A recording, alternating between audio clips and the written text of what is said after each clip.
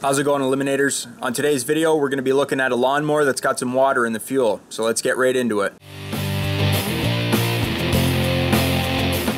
I'm working on a Yard Pro. It has a Kohler XT 7 horsepower engine on it.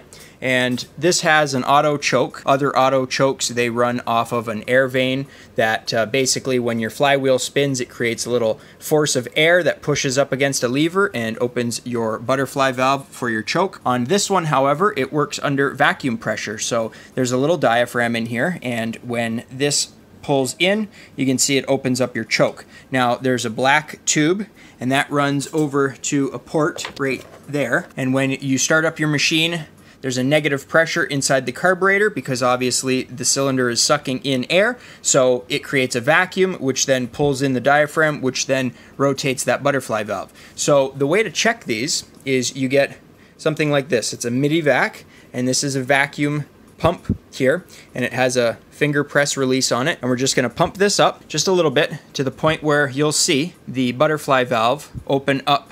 So I'm going to pump it a couple times here. And right there, so we're under pressure now. I can show you the gauge.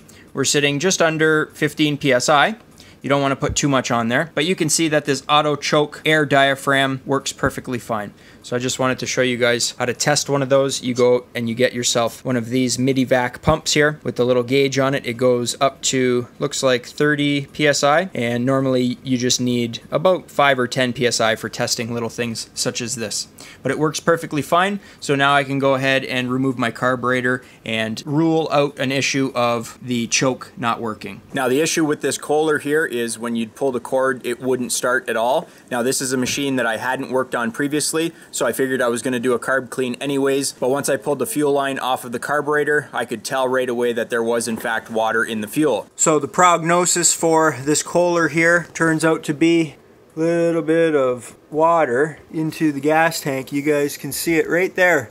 So that's the difference between fuel on the top here and water on the bottom. So right there, that's the line. This woman left her lawnmower sitting outside in the rain, or the fuel inside of her jerry can attracted the water because it has ethanol in it, but she said to us that she uses premium fuel. Premium fuel has little to zero ethanol in it. This only normally happens when you're running really low, cheap, inexpensive fuel because they run more ethanol. And ethanol being grain alcohol from corn, alcohol attracts water, and over time this is what happens to your jerry can. Your gas sits there, it attracts water, it all goes to the bottom. And on a lawnmower, your fuel pickup line is at the bottom of the fuel tank. So what ends up happening is all the water settles to the bottom of your tank, and that's what goes into your carburetor. So here's a little better video of it. I got it under the light now. You can see the difference between the water and the fuel on top. It definitely separates. Now once we drained the fuel tank out, this was the remaining bit of fuel that came out, and you guys can see there is no water in there. That's all fuel.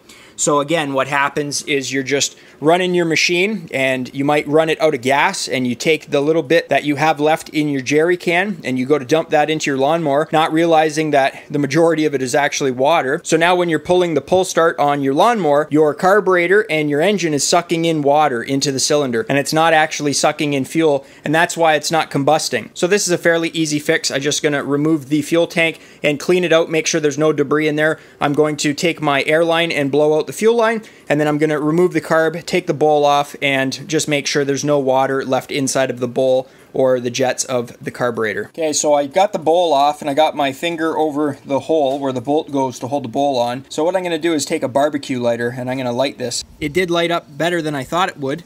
So it wasn't necessarily an epic fail, even though some of it did light up. You guys can see all the little water droplets here that didn't light on fire. That's all water. So all the fuel is burned off, and you're left with water that will not burn. It didn't work out exactly as I thought. I guess the proof is there, and that's all that matters. So I just went ahead, pulled out the main jet and the metering rod just to make sure that there is no gunk inside of it, and there's a little bit of grass, but that's all coming from the outside of the carburetor. The main jet, it is clear, and what I'm going to do is probably just hit this with a little bit of carb cleaner and dry it out, and then if I need to put a new gasket, I will. So apart from that, this repair should be pretty much done with, and it was just a case of water in the fuel tank.